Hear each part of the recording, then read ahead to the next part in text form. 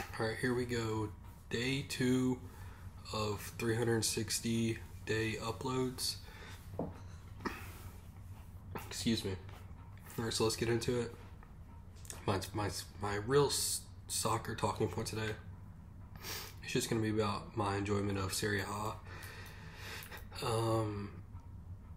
Really Inter. I love Inter. You know, there's American players at Juventus and AC Milan, and I enjoy keeping up with them and watching them if I can. But really just my love for Inter Milan, and not so much the club, but just the coach Simone Inzaghi. I absolutely love Simone Inzaghi.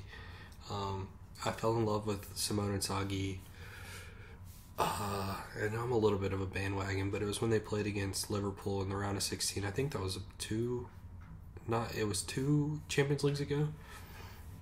And I just remember that they were playing at Anfield, and they were wearing these black kits, and they had orange and yellow on them, and they were just vibrant kits, and it was beautiful against the Liverpool of red, the red of Liverpool.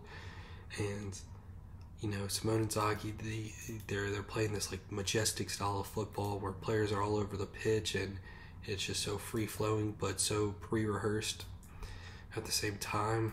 It's just controlled chaos, and I was absolutely obsessed with it when I watched. And they lost, but I made a video about it. And football is about results in that world, but it's also it's enjoyment. And that was probably my favorite tie I've ever watched. I was just so engaged with how they did stuff, and it's hard for me to know how you can take a group of men or women and say words and get them to understand how you want them to play and execute it so perfectly. And I guess this would be about my 40th month as like really, really getting into coaching. And that's just something I struggle with. I always ask coaches that I've been around, I'm searching for this golden ticket. I'm searching for this golden ticket where, you put the session on practice, and you talk to the players, and then they go out and perform what you're asking them to do. And what I've thought and what I've collected from all these answers is that there's not a golden ticket. It's your understanding of the game. It's your delivery of what you want to say. It's your cohesiveness with the group and getting them to buy in. And one of the best pieces of advice I've ever received is, you can tell them this, you can tell them that, but if they don't want to go out there and play for you, then what are you doing? And that's something that I just absolutely adore about Simone Inzaghi. I had another conversation with someone else. We talked about the Man City versus Inter Champions League final game, and I said, I think that Simone Inzaghi coached a winning game.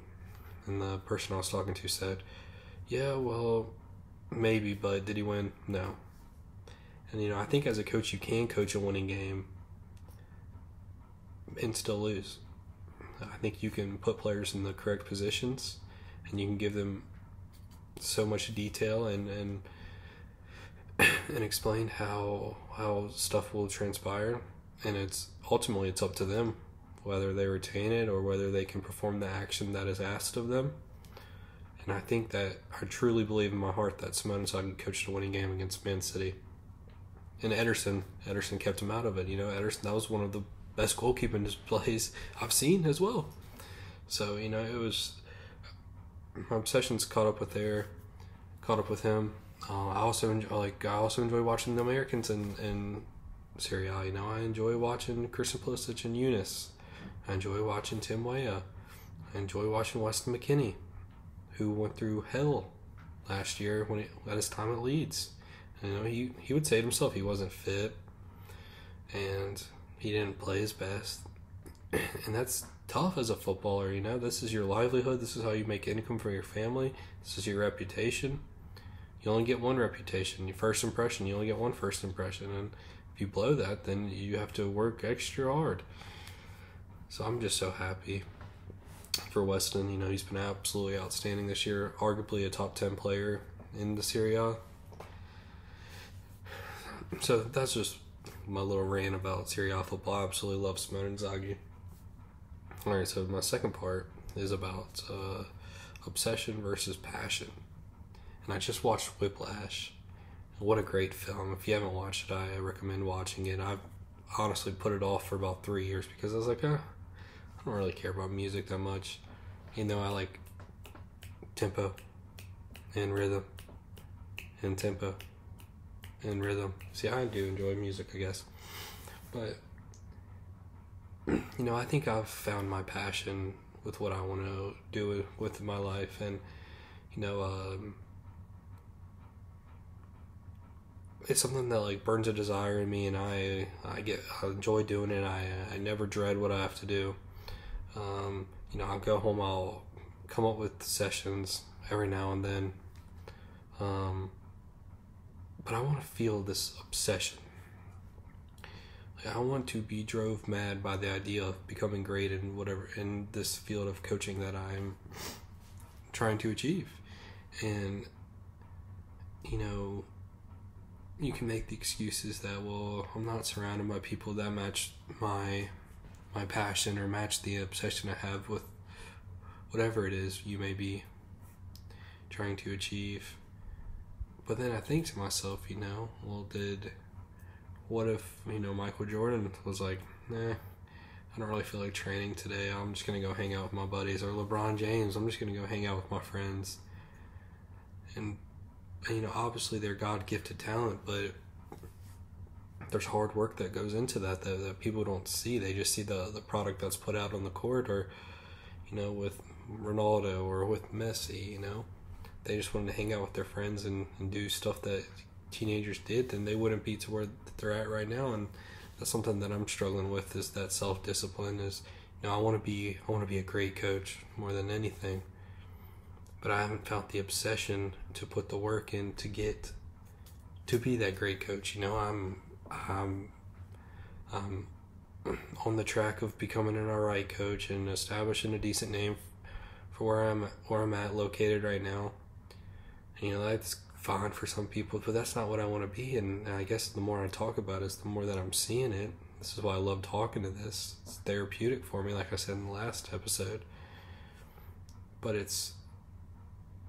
I want to find that obsession. Like, I want to be so obsessed with something where it's just all I think about all the time, and what I would do in these certain situations and how I would handle that situation. And that's what I do, but not to the extent of being obsessed.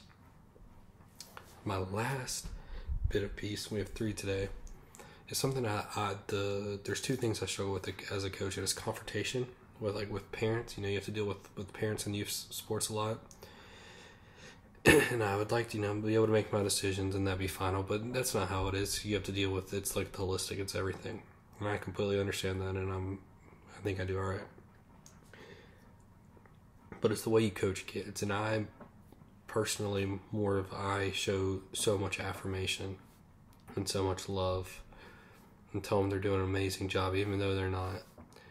And I'm trying to find, I don't know what the balance is to be a realist, because I don't think I'm getting the best out of the kids that I coach, because I'm almost maybe being too nice.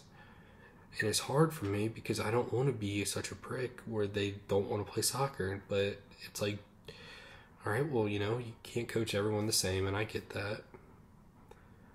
But what's the line? That's what I'm maybe trying to say. You know, what's the line? You know, I wish I had the golden ticket. I'm always chasing the golden ticket. I had this imaginary rainbow. I'm always chasing. I'm just chasing.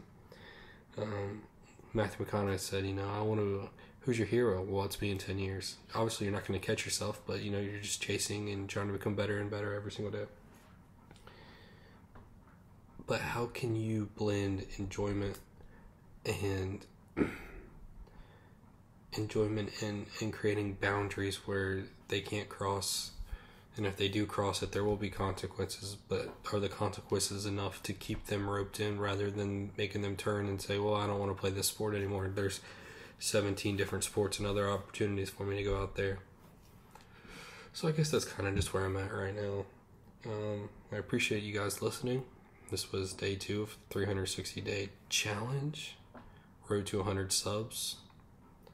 I appreciate it, guys. Thank you. I will see you guys tomorrow.